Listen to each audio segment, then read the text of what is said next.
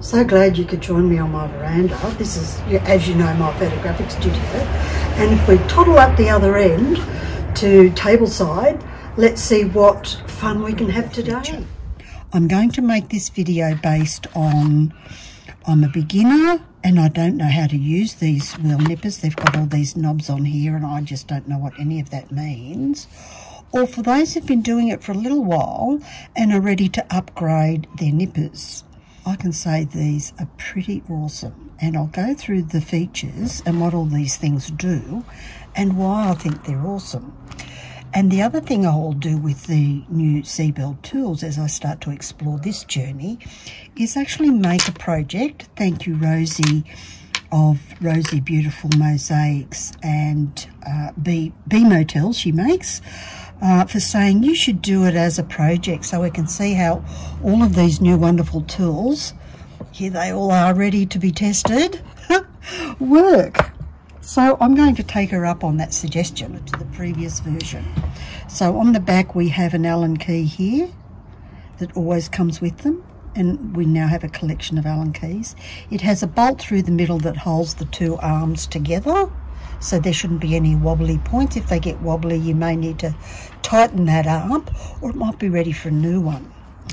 There's this little lever here that gives you the spot as how far down you can put your tessera.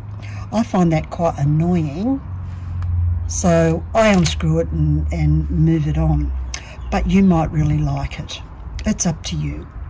Then there's this magnificent feature here, which is, when you think about it, it's really about we as mosaic artists and the repetitive strain that we may get from doing this movement all the time. And depending on how far it is, that's way more movement up your arm than one of these. So what this does is open and close this gap here based on the thickness of your material. So we can see that at 0. Oops, sorry. And we can turn it to 1, it's a little bit wider. And we can turn it to 2, which is even more wide. So if I go back here to 0, that's perfect for stained glass. And number 2, and sometimes depending on the make, see these little tiles, they're popular vitreous tiles, are 4 mil thick. So we want to go to turn it to number 1, just to open a little bit wider so it fits in. It even will do these great big vitreous tiles. I think these are about 48 centimetres, but I'm thinking flowers with these. Or if you wanted to do something even wider, and I can't imagine that I would want to stick something that wide in there to cut with. If it's glass, I think I'll probably choose a different tool, but it's really up to you. I just don't have the strength to cut anything that wide. So that was always a great feature and one of the differentiators of these wheel nippers. Now for the Mark II X Factor edition. If we look closely, you can see it's got these rubber, they're called rubber O-rings, but when I used them for the first time, was it yesterday or the day before, as soon as they arrived, so it's the day before, these are marvellous also for this repetitive strain issue that we may or may not have. And these behave like shock absorbers as well as holding your tess. So you might go, ooh, that's really good. The wheels already come with numbers, so that hasn't changed, which means as they get a bit blunt, you just move them around to the numbers. You unscrew this and move it to the next number. So a set of these wheels will probably last you a year or so, depending on what you're cutting and how much you cut. So the real change in these is this. It's marvellous. So let's have a look at how they actually work so we know whether we want a pair of these or upgrade to these or not. And I'm pretty sure you're going to say, oh, I so want them. Right, I've got my vitreous tile and we've seen how they all cut in half. We don't need to see that again. So I'm going to cut some half keystones to put on our project around the edge of our board on our project. So what I'll do there is put the wheels in the middle. So don't look at the green bit, look at the wheel for finding the middle.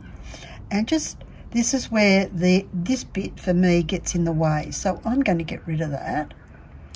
And for a half keystone, and I'm doing lefties, do a slight little adjustment and then squeeze. And I must say, that was pretty easy.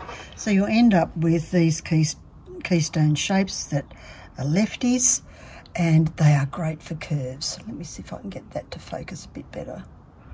Camera's not working properly today. So they'll be great for curves. So that's the first part of our lesson. We're going to learn for this project is half keystones and how to do the edge around this board. So it becomes very practical learning. And I'll go away and do all of these and glue them down. So remember, halfway, turn, and I'll hold it here and give it a squeeze. Oh my gosh. I can't tell you how easy that is with that shock absorber. I felt absolutely nothing. So if you are like me, have older hands with a little bit of arthritis, you suffer repetitive strain from too much of this, you've got to do a whole bunch of chop, chop, chop all day, then these are the ones for you. Don't hesitate in getting yourself a pair if you don't already have them. It's almost Santa time, so Santa might be good to you. And they are very affordable compared to some of the higher end ones, but I don't think you would get better than this. But I'll be open to someone saying, oh no, that there are these that are much better. I would call these definitely X Factor.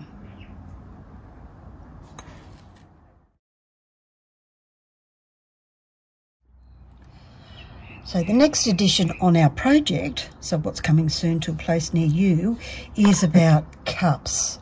And how can we cut a cup in half using ceramic scissors, where you don't have to use a scary grinder or a Dremel or all those things that definitely freak me out, and still end up with a little vertical garden where I can stick a nice little plant.